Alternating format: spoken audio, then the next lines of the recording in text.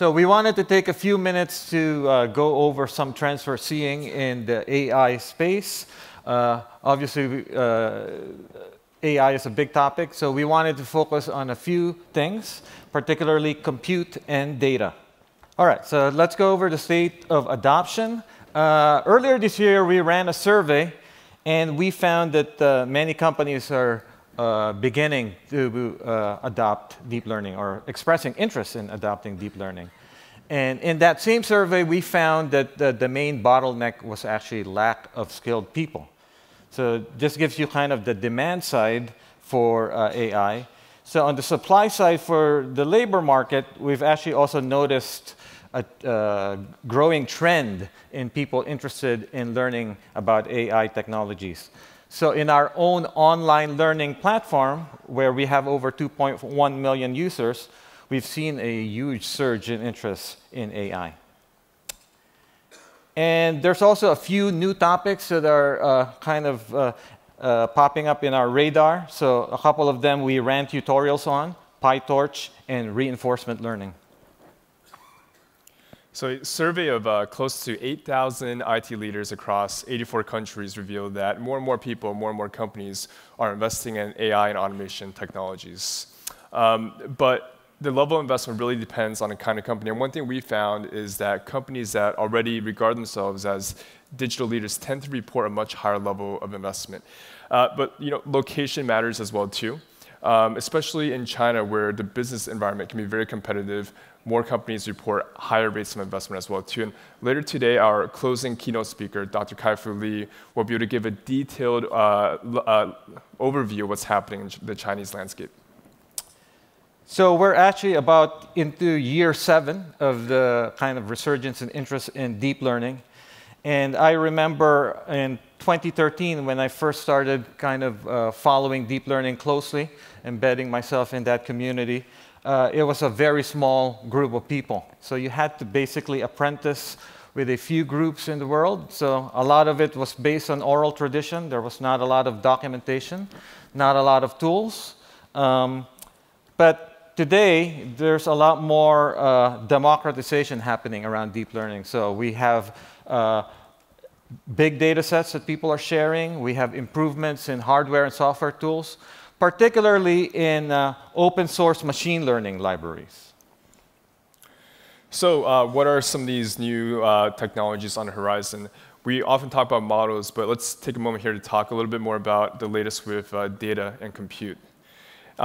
One thing to think about is that researchers are always exploring new algorithms, but to do that, you naturally play with different neural network architectures, you play with new features, new parameters, and new optimization techniques. And all of that involves experimentation that can take a very long time, hours, days, and sometimes even weeks.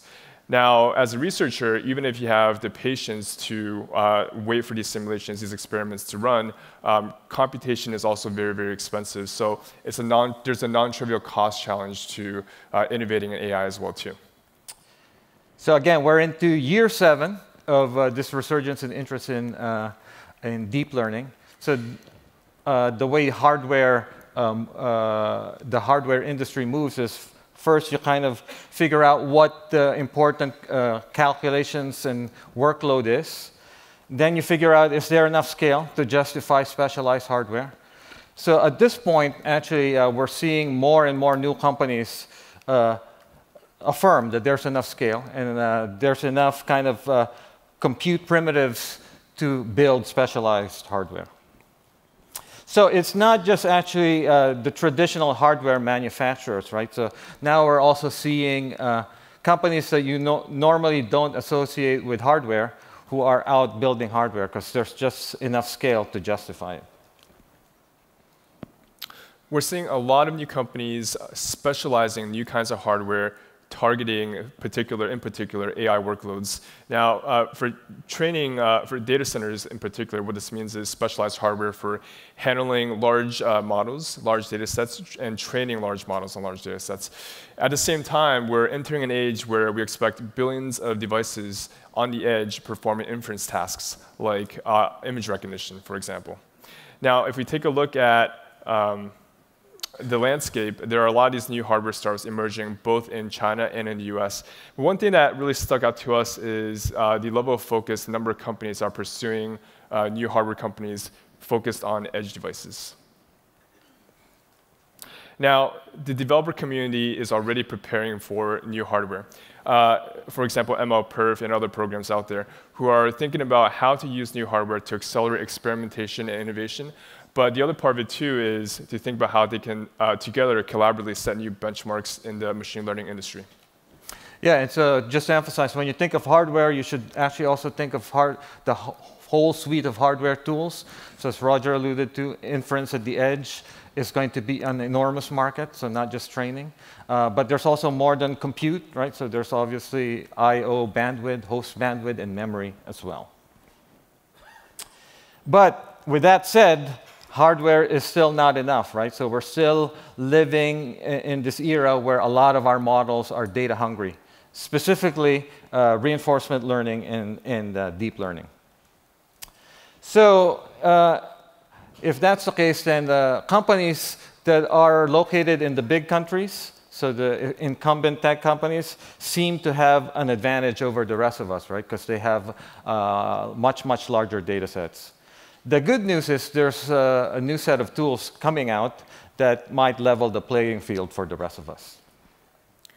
That's right. When it comes to data, human labelers are now leveraging a lot of these machine learning tools to make their labeling process much more accurate, much more scalable, and much more efficient. And we're also seeing new tools altogether in certain domains, like involving GANs as well as simulation engines that allow the generation of realistic synthetic data, which you can then use for training machine learning models. Now, beyond generation, another important aspect of data is data sharing. The good news is a bunch of new startups now emerging to figure out new tools to enable this. And some of the technologies that they're exploring include the incorporation of cryptography, blockchain, as well as secure communications. And with these tools, giving companies the ability to create new forms of data networks that allow organizations to share data securely and collaboratively.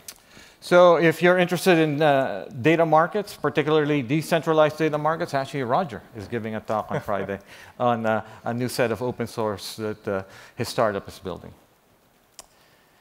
So we have a full slate of sessions for you. So we only covered, barely scratched the surface.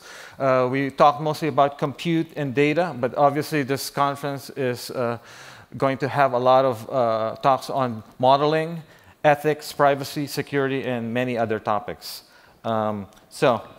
Stick around for the next 2 days. We have very, very strong talks all the way to the end of the conference.